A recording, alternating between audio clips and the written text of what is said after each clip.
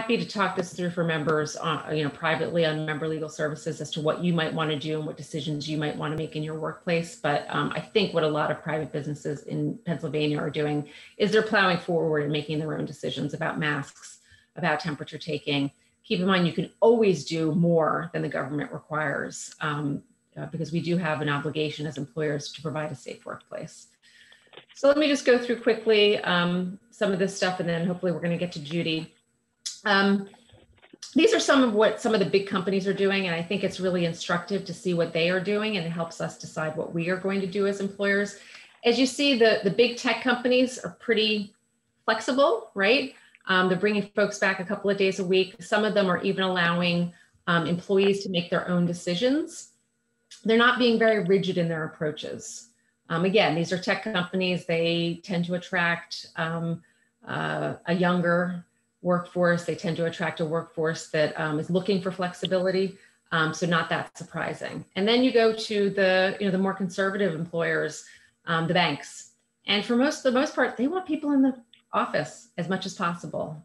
They think that it's really important to have employees in the office. Morgan Stanley, for example, if you go to a restaurant in New York City, you can come to the office and we want you in the office.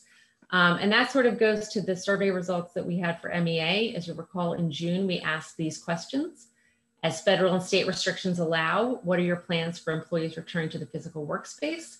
And assuming conditions and government restrictions allow, when do you anticipate the change taking effect? We got over 100 responses. And if you compare the results from April and from June, obviously they've changed a little bit. So right now, most folks are anticipating 2 to 4 days in the workplace. Some employers are leaving it up to employee choice. But again, for the most part, employers want employees back at least some days a week.